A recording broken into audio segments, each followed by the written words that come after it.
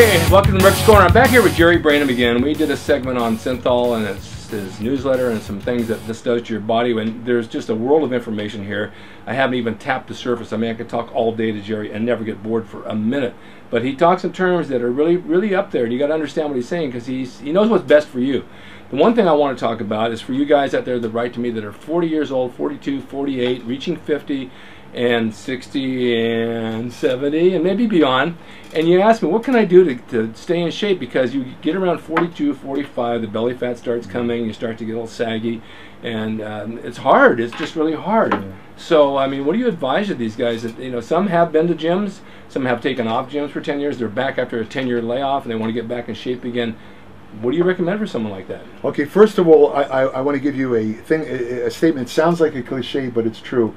And that is, you're never too old to work out. Right. No matter how many years. I mean, I get a lot of guys, Rick, you probably do, who come up to say, hey, Jerry, you know, I used to work out, but then, you know, I got married, had kids, and I had a job, and I had to give it up. And now, you know, here I am, like 50 years old, and I got this big gut, and I went to my doctor, my cholesterol's through the roof. You know, I want to work out, but I'm almost afraid to go to the gym. Yeah. But you can't think like that for a couple of reasons. First of all, what they didn't know years ago is that weight training, anaerobics, but weight training also in regard to the muscles, is literally the only known true fountain of youth.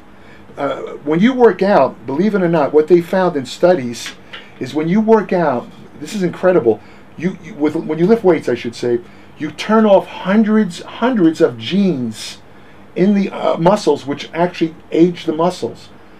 But you have to exercise. You have to provide a stimulus. Of course. You have to, yeah. So if you think about that, when you're lifting weights, you're actually turning back the clock. And here's the proof of the pudding. Tufts University actually has done a number of studies with really old people. I'm talking about 80s, 90s. A lot of the men had walkers. They had, and they've never worked out. They've never worked out. Okay. And they were in walkers for 20 years, 30 years. We're at 90s, right? Right. They had them go to the gym. Now, these guys are weak. I mean, they're not going to... No, they're not going to be using Phil Heath's arm routine. Right, you know? okay. So they go to the gym. They have them do leg extensions with ridiculously lightweight, right? But they supervise them. They make sure they do it right. In every single case, these people have gained a tremendous amount of muscle strength. And guess what? Because of that, these guys that had walkers for 30 years, they throw their walkers away. They don't need them. Right. Now, here's the point. Related now, a lot of us, luckily, thank God, aren't on walkers yet, right? But the point is, when you go back after, no matter how many years, you go back, the muscles will respond. They don't turn off. They don't die. Yes, they atrophy if you're not exercising. But there's another aspect that a lot of people don't know. Rick, over the years, we've heard that expression, muscle memory. Right. Now, muscle memory, roughly defined, is if you have, once you develop a certain, let's say you have a 19-inch arm, right? And for some reason you can't train for a couple of months. You don't do any working out, no lifting weights at all. The muscle shrinks if it's not stimulated, right? Okay, what happens is a phenomenon that's been noted ever since I was a kid. I mean, they call it muscle memory.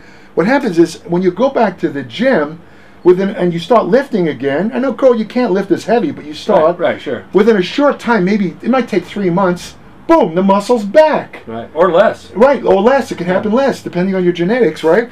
Now, nobody really knew why this occurred, but about 2 years ago, they actually found the actual reason. It has to do with something called satellite cells, which are muscle stem cells, which are needed to build muscle size and repair muscle tissue. But when you stimulate them, they deposit what they call nuclei in the muscles, right? So even if the rest of the muscle shrinks, I'm trying to simplify it, you know, because obviously this is complex. Yeah. Even if, let's say, the rest of the muscle shrinks, that nuclei that you put in there from working out, it doesn't go away. It stays.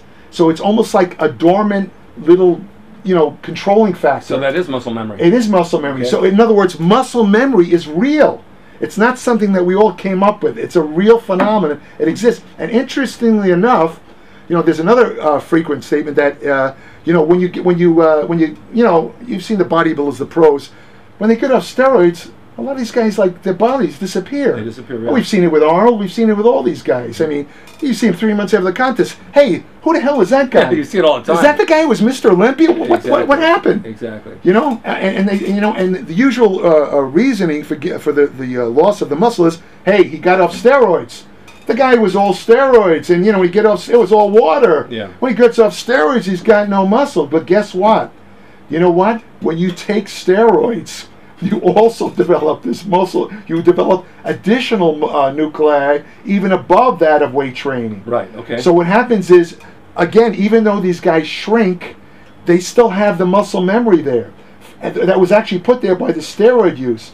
So in effect, you don't really lose the muscle. It looks like you lose the muscle. What happens is the muscles atrophy. It goes back to the old adage about your muscle turning to fat. Right. Muscles don't turn to fat. They're two different tissues. Two different tissues. What happens is, as people age, and from not working out, the muscles atrophy or shrink. And if they continue to eat without exercise, the calories are stored and it becomes fat. So to the naked eye, it looks like they turned into fat. But it's fat over the top of the muscle. Exactly, that's what happens. So it turns out, so when these guys go back on steroids, we're talking about the competitive bodybuilders, they blow right up. Right. And it's not just the steroids, it's the fact that they never really lost the muscle. Right. It just atrophied because, you know what I mean, but the actual, let's say, go ahead, I'm sorry. No, a lot of the reason is when they go off and the contest is over, they don't even train. They don't train. Yeah, for like a couple of months. Right. So of course everything's going to go down. In fact, you know, it's funny that you say that because I wrote about a study a long time ago, about 15, 20 years ago. It was done by the Navy, and they were trying to figure out, this is for the Navy SEALs, they were trying to figure out if you give these guys steroids, you know, and they stop training, you know, I mean, is the muscles going to shrink? I mean, you know. So what they did is they took two groups.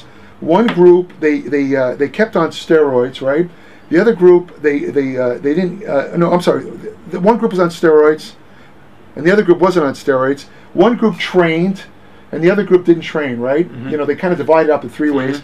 Now, what they found is the guys that got off steroids, right? Get this, but continued to train hard as if they were on steroids. In other words, they pushed the weight. Right. They went to fat, whatever. They lost almost no gains that they made from steroids. Okay. The guys that got off steroids but started doing this stuff and didn't miss workouts, they lost muscle. All right. So how does this apply to guys older who want to get in shape? If their testosterone drops, their body doesn't recover like they used to. They can't put on the size they want to put at 45, 50 years old. Okay. This happens, right? It does happen. And why is that? Unfortunately, in a percentage of men past, when you get to 40, and at least 50% of men, your testosterone does start to drop. Right. This I know. Now, so what I would suggest, for rule number one, if let's say we're talking about a hypothetical man. Let's say he hasn't worked out for 20 years, but he wants to go back in gym and get in shape, get healthy, and look better, right? What I suggest is he goes to his doctor and has a test done for testosterone. Absolutely. And he should have 2 tests done, actually 3. He should have a total testosterone, and he should have what they call free testosterone, because free testosterone is the actual bioactive form. Total testosterone doesn't really mean anything. So if you can have a normal testosterone and still be low, right? Okay. You also want to, I suggest what they call a high sensitivity estrogen test, just to see because if you're making too much estrogen, it's going to kind of like leave you a little fatty looking. Yeah, for sure. So I'd throw that in also. If his testosterone is below a certain point, and I'm going to give you the number, here's a rule of thumb. I actually wrote about this in a study. To build muscle in the gym and you're over 40, I'm talking a man now, you have to have a testosterone of at least 800. Okay. A total testosterone, 800. Now, if you have less than that, let's say 500, or the average guy, let's say 50, has about 500 or 400, that's okay. You'll be healthy. That you're not deficient.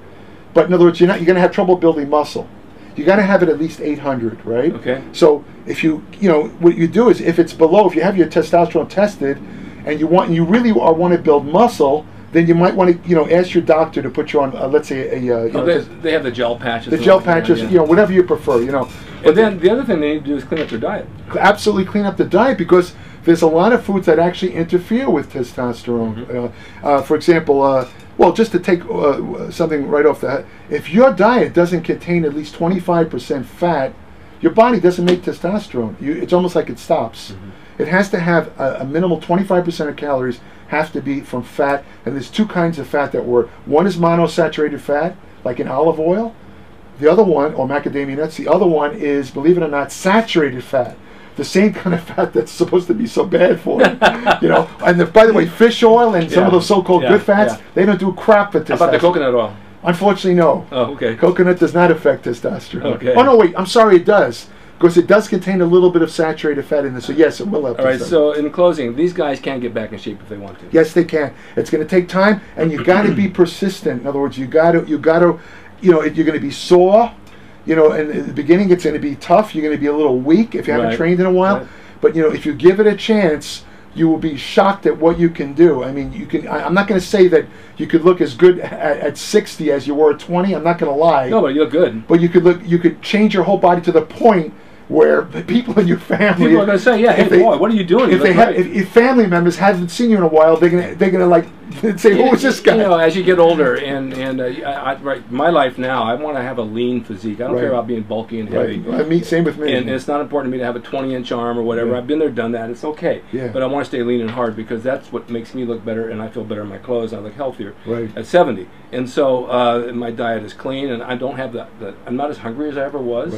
I don't have the desire to sit and eat large amounts of food. My calories maybe 2,000 a day, if that. It's excellent. But that's enough for me. I don't need any more than that. Yeah. And I still maintain about 219 body weight, which I think is kind of too heavy. I'd rather be 212. Right. I get down 212, I start to look emaciated. I've never been even to 210 or 200 in 40 years. It's because you've built up so much muscle. I got a lot of muscle mass, so it's heavy. Yeah. But I suggest to anybody out there in their mid-40s, 40s, you know what? Listen to Jerry. Contact him, contact me. You want to get in shape, there's a way to do it, and you'll have an extended life if you do. Absolutely. My mom lived till 97, God bless her. I mean, she didn't do anything right. No, but she listened to me, and she ate pretty good, and she didn't work out. Oh wait, I just want to add one thing though, real fast. I just came across a review just yesterday, as a matter of fact, a brand new review in one of the medical journals. What they found is, we talked about weight training. And weight training is the key to keeping your muscles there's no question about it. But you can't. This is very important for people over 40. I feel I have to add it. You also want to do some aerobic exercise, and even for both fat loss, it's the best thing to control body composition. But there's another reason, because what this review, it was a huge review, very technical. What it found was absolutely shocking.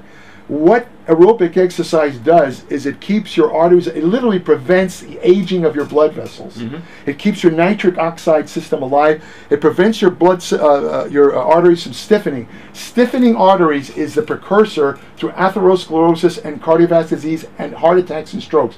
What's your views on taking folic acid for that? Folic acid's good, but in other words, you have to have it's the kind of like the onrush of blood, that's produced throughout the whole body from aerobics. That's what keeps your arteries young. So you want to always include an aerobic component along with your weight training, especially if you're over 40. I like the aerobic weight workout. I like going nonstop. You could do that, It's just more invigorating. I don't like walking the treadmill. I ride the bike a little bit, but doing fast workouts with the weights. You have to do it really fast. I'm talking about 30 seconds or less rest. I know. I mean, and you can do that when you don't have a partner. Yeah, you can do it by yourself. I did it years ago when I did the high intensity training. I went from I did 6 exercises in a row, no rest. Well, we explained your newsletter on Synthol, that interview that we did, and he went into detail. And if you want to see that, watch that and listen to it. But he does have a newsletter. It's going to be out. You can get it for $10 a month. It's well worth it. It's 30-something pages. Yeah, the first issue is 30. And there's no advertisements. It's all about getting yourself in shape and doing the right thing. And Jerry knows. He's the guru of this. I swear by him. I've known him 45 years, and he knows what he's talking about. Written for every major magazine around. And I want to thank you for being here again, Jerry. This is great. Good to see you. Got you out over the hill to visit. Always good to see you. And stay tuned. I know this guy, folks. I know this guy for 45 years. I'm 46 now. Yeah, see, I met him when he was a baby. In fact, I changed his diaper. Yeah, and I still work. And now it depends. So stay tuned for more Race Corners. We're going to have a lot of fun. We'll see you next time.